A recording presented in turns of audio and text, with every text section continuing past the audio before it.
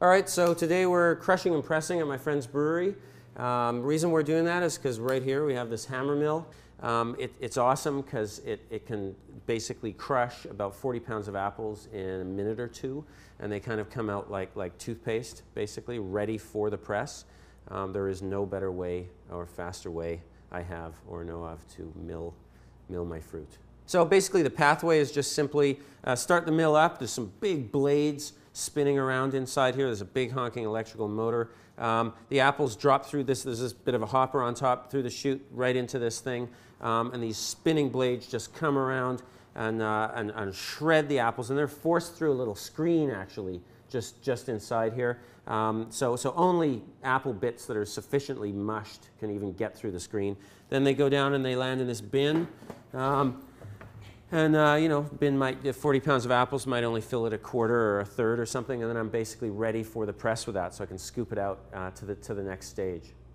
All right, let's start this baby.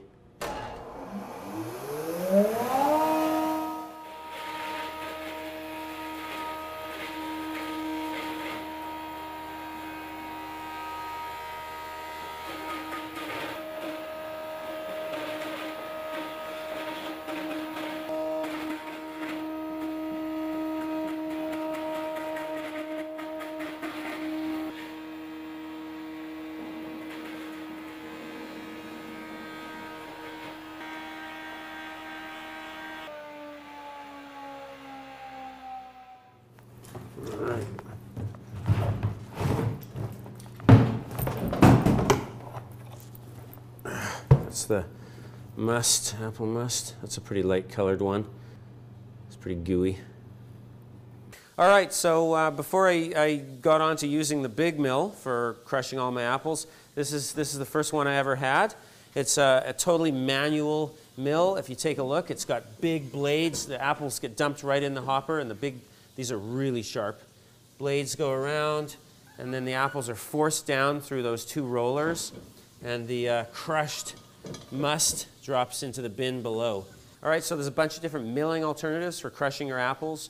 One way is, you'll see plans on the internet for a lot of decent ones. One way is essentially like a wooden roller, a big, like a fat rolling pin with screws sticking out of it, stainless steel screws. You can run that roller up against a sort of a wood plate and put a hopper in the top of it. The apples drop through and are crushed. It's actually called a scratcher mill. I've also seen some really cool ones where people take garburators, garbage disposers, and modify them. You can't put a lot of apples through quickly, but they work amazingly well at crushing the apples. Usually you have to cut every apple in half.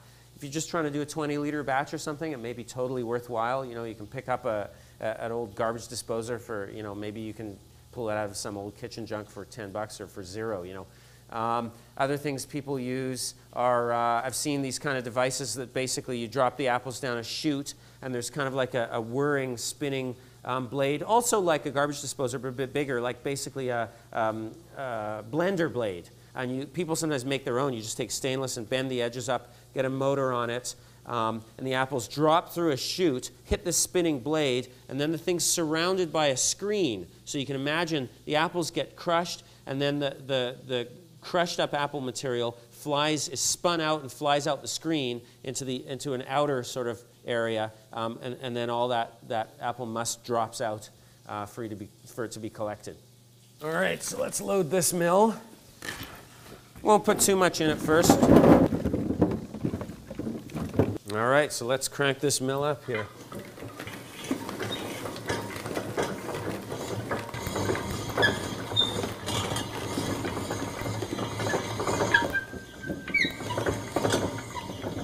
So slow you kind of think they're not going through, but then you look underneath and sure enough the crushed apple is all down there collecting in a little pile.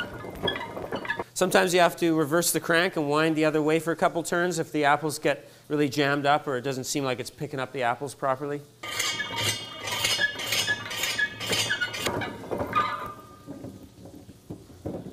The reason we hang on to our apples for a few weeks after picking is so that the enzymes that are in the apples can have time to convert some of those starches into more simple sugars.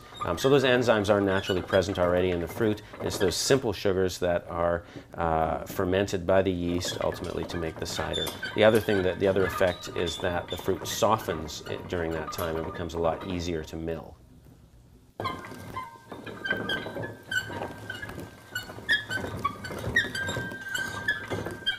Yeah, sometimes, like right now at the end, it's kind of necessary to unclog these, I don't know what you call them, tines, these blades that go around right above the rollers down here, but they're all kind of plugged up. So in order to get the thing finished, get everything through the mill, you got to manually unplug the knives. All right, and you can see these rollers here. That's actually the most important part of this whole thing, not the blades. The blades just kind of assist, but the rollers are really responsible for the crushing of the fruit. Now, really, there's not fruit on top, so they're having trouble kind of going down now. So I have to kind of irritate these apples here to make them go down.